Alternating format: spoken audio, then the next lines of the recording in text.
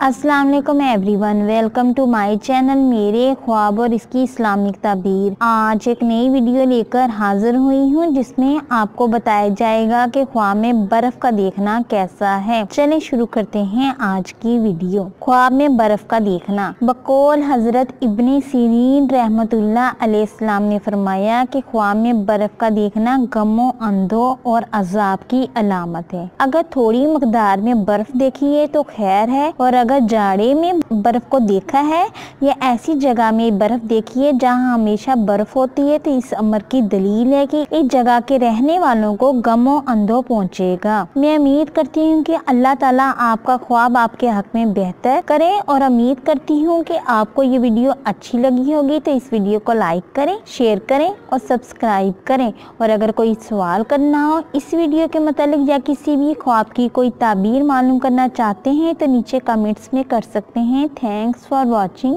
And supporting video. Allah Hafiz.